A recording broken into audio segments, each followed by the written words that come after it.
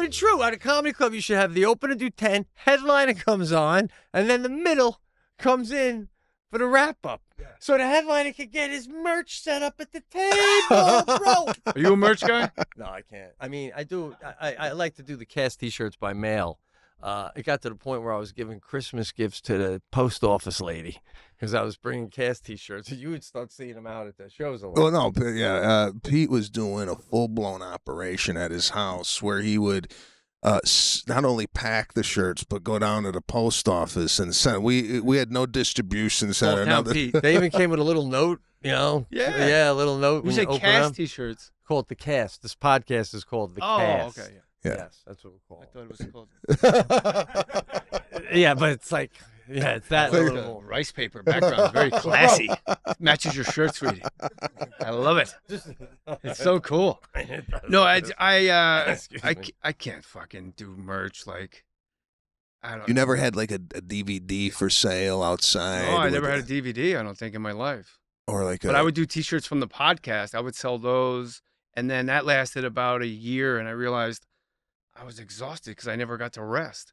Like in between the first and the second show, you just did an hour. Yeah. And then but I will say this, aside from the exhaustion or whatever, there was something about it that just, it wasn't. Don't feel good. It feels cheap. Cheap. Takes away from your image. I was just a god. Mm-hmm. And now I'm out there like, shirts? Yeah. Come on, get your shirt. No, it's $22. I can't break that. So that's the thing. You ever making change? You're making change. And then everybody wants to fucking tell you stories like, you should do jokes about my brother. He's got a mustache.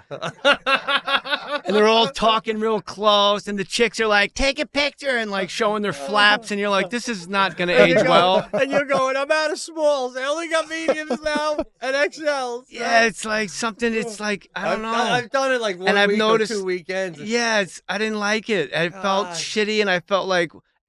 Then I let the middle do it too. Oh, they don't want to. He's outselling me. Oh, that wasn't my case at all. They didn't want to buy it. They just want to buy it from me. Well, he's doing his last bit. Is his T-shirt? With the oh, yeah, that you mean? Yeah. But you notice they stay middles because they become vendors. I see this now all the time. Like guys are obsessed with selling shirts and their merch, and it's gonna get there. It's like, yeah, but what are you saying on stage? Yeah. And I had Tim Ferriss on my podcast, and I was telling him how much I hated selling shirts. And he goes, then why do you do it? I go, because they want to, they want to shake your hand and get to know you. That way they come back. And I'll never forget it. He goes, you don't think your act is enough to make them want to come back? And I was like, He goes, I mean, how bad do you want to be in the T-shirt business? Yeah. I was like, all right. Yeah. Tim Ferriss, 4-day work week. Listen. Vibe on the sale, you don't sell it. What I used to do is I used to go in, pick a door guy, give him a cut of the sales, and he used to do it. And then I used to stay away and just to talk to the people.